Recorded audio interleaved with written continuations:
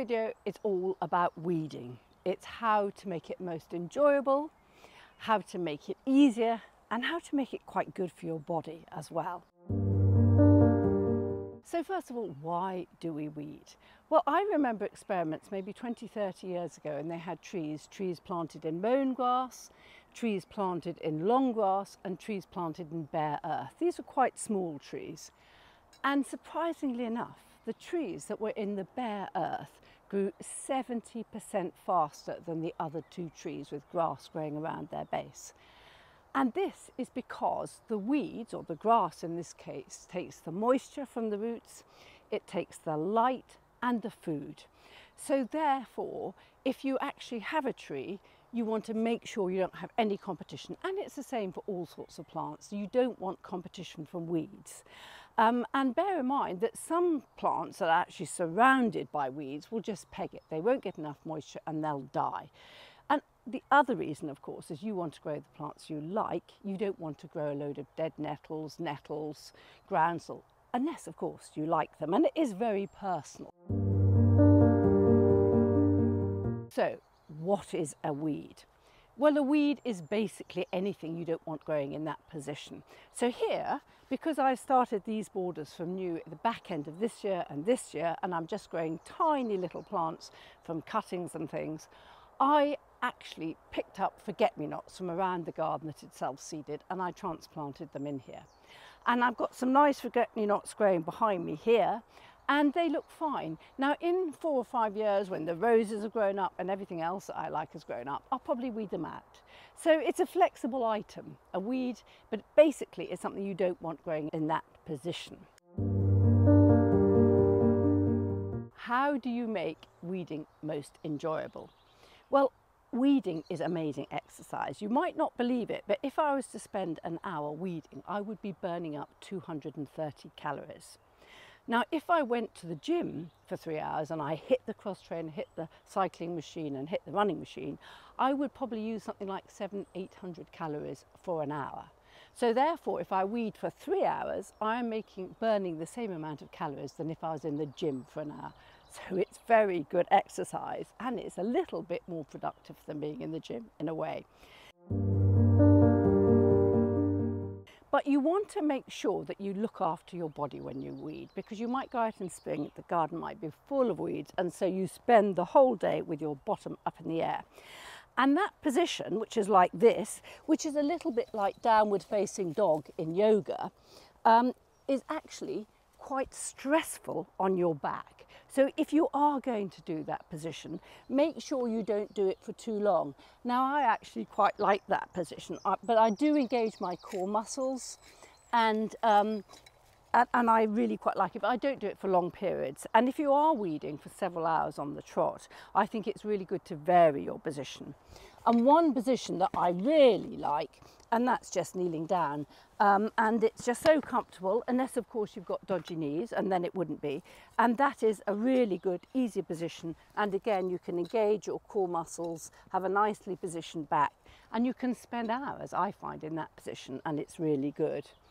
Another position is squatting. Now, squatting is really good for your glutes and your muscles and your body generally. So if you can do a bit of squatting, and you'll find if you do some squatting, that obviously the more you do it, the easier it becomes, and it will be a much nicer position to be in.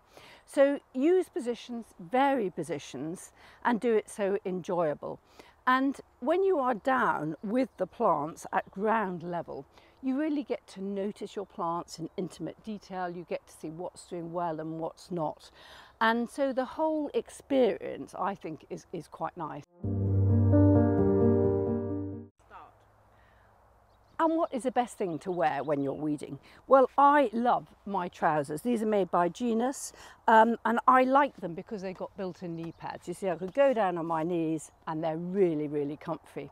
They're also waterproof, and they're also lined. And I've got a summer pair and a winter pair, and they have actually revolutionised my winter gardening, because if you keep dry from top to bottom, it is so much more pleasant. But they don't make you sweat, they let you breathe as well. So I think these are fabulous trousers. I can have my secateurs in one pocket, my mobile phone in the other, and I've got a belt. And I just put them on over leggings. So when I go in for lunch or whatever, I can just slip my trousers off outside without scaring anybody, and then I leave the mud and everything outside.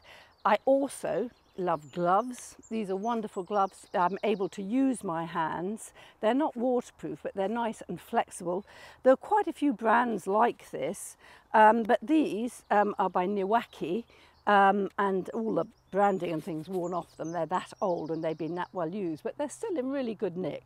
And I just put them in the washing machine every so often, and I love them. So then the next thing are gauntlets. So if I'm actually weeding nettles and creeping thistles and really tall weeds, I'll wear these gauntlets, long sleeves, and I'll often go out when it's been raining and you can just pull the nettles out of, say, my wildflower meadow if I want to, and I don't get stung. So these are also good in your armoury. As for tools, I like a trowel. Now this is a trowel which somebody sent to me, and it's got this funny handle. I think it's for arthritic wrists, which fortunately I don't have, but I do find it a really good trowel. It's very comfortable, and it's got a nice long trowely bit, so you can get nice deep dandelion roots out and things like that.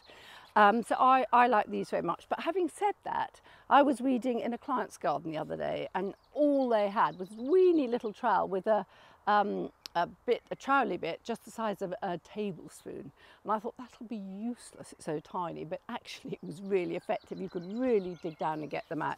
So just find something that suits you. A Dutch hoe is what a lot of people use. So a Dutch hoe is a hoe with a shaft that is in the same angle as the handle.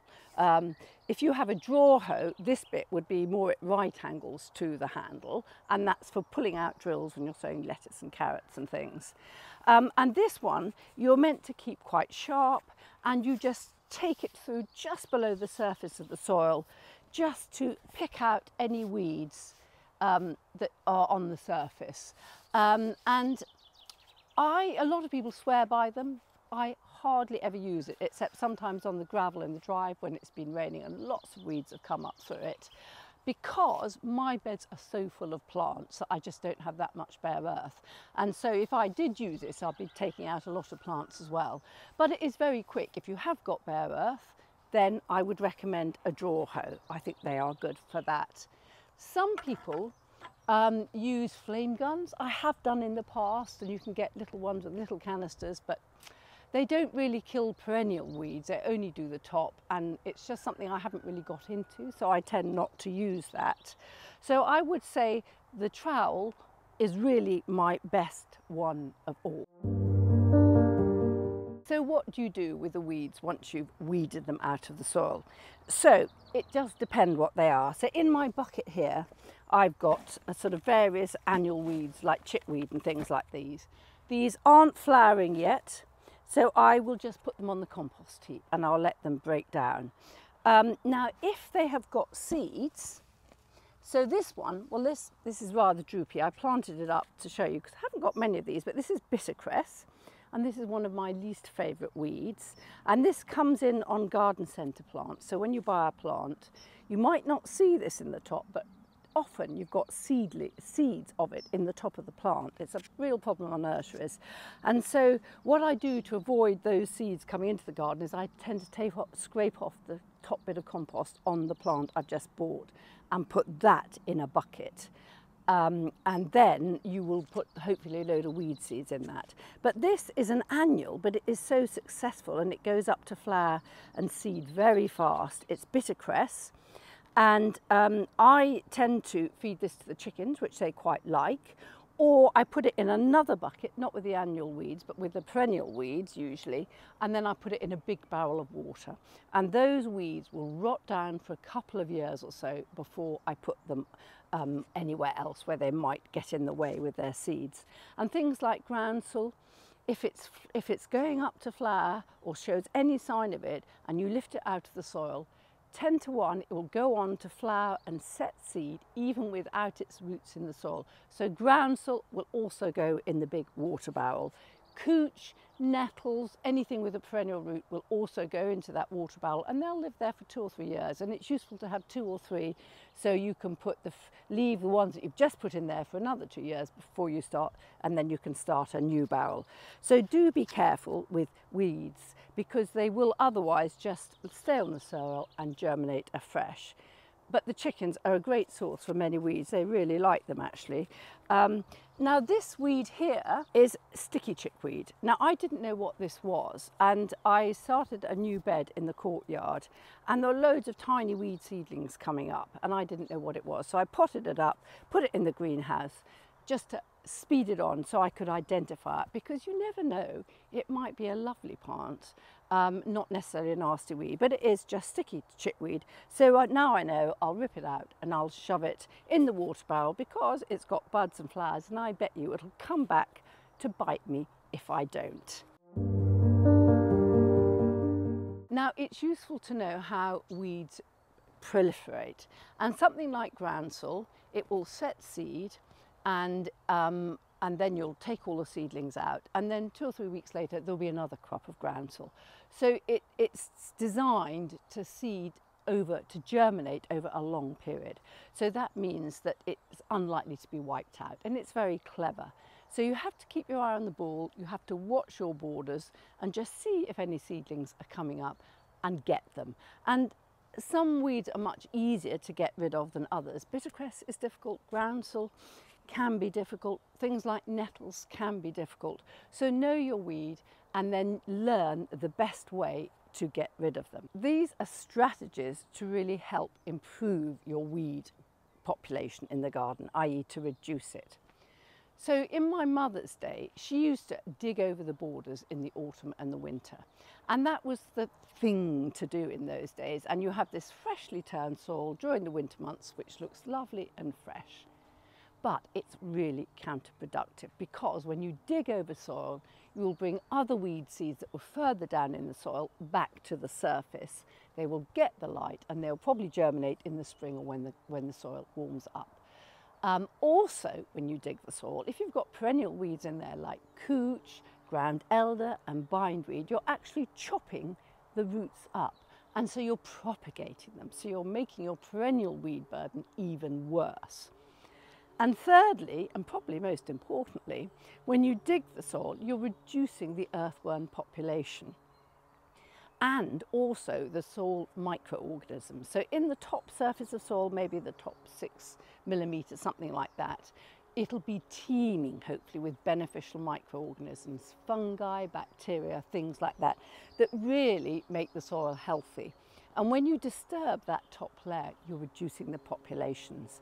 So digging the soil is counterproductive. On the other hand, if you want to improve the weed population, make it less for you, then if you mulch it, it really helps. So I've got here some rameal, and this is what I'm using this year. I just use whatever is cheap and handy. And this is basically shreddings of young wood. So it's bark or trees or branches that have got a diameter of 70 mil or less, and the leaves and the shoots, and it's all chopped up and made into this really nice mulch. I leave it for 3 months, and then I spread it on the borders, and I spread it about 50 mil thick, something like that. And how a mulch works is A, it stops the light getting the weed seeds, so it helps stop the annual weeds germinating. It increases the earthworm population by something like 50% in 2 years or something, if you put a good layer of mulch on the top. And it also increases the aeration of the soil and the microorganism content. So mulch is brilliant.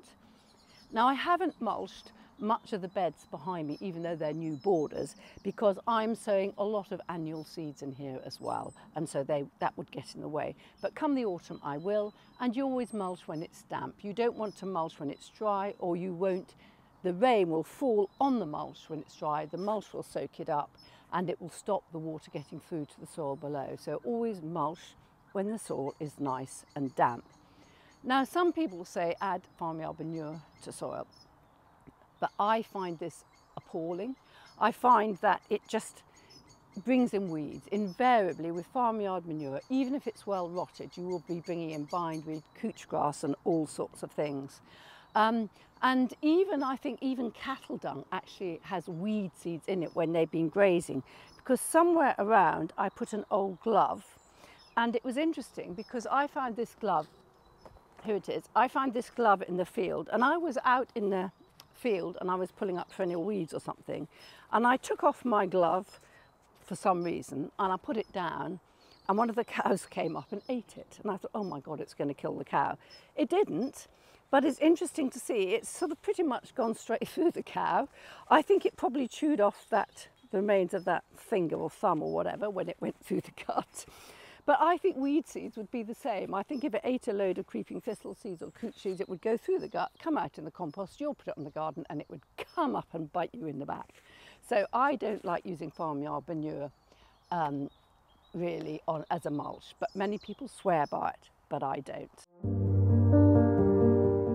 When I'm starting a new border, I always kill off all the perennial and annual weeds. Now here I killed them off with glyphosate because I had a mass of comfrey and ivy. I could have used carpet, I could have used cardboard, but that would have taken 2-3 years. But with glyphosate it was much quicker, and it's got rid of those. But then I just let it fallow for a bit until I planted it. And I will always do that. I think the worst thing you can do is to plant a new border, you're all excited, you want to get on and do it. But 10 to 1, your soil, if it's good, will have lots of annual weeds. It might well have perennial weeds. And so you put your treasures amongst these weeds that are hidden below the surface. They come up and they submerge your plant. And it's really disparaging when you're weeding a border with loads of weeds in it surrounding your lovely new plant. So just be patient, have a fallow period, watch and see what comes up, get rid of them. And if you want to know how to kill perennial weeds, see my video on how to kill perennial weeds. And then when your soil is much cleaner, then you can get excited and get going and get planting.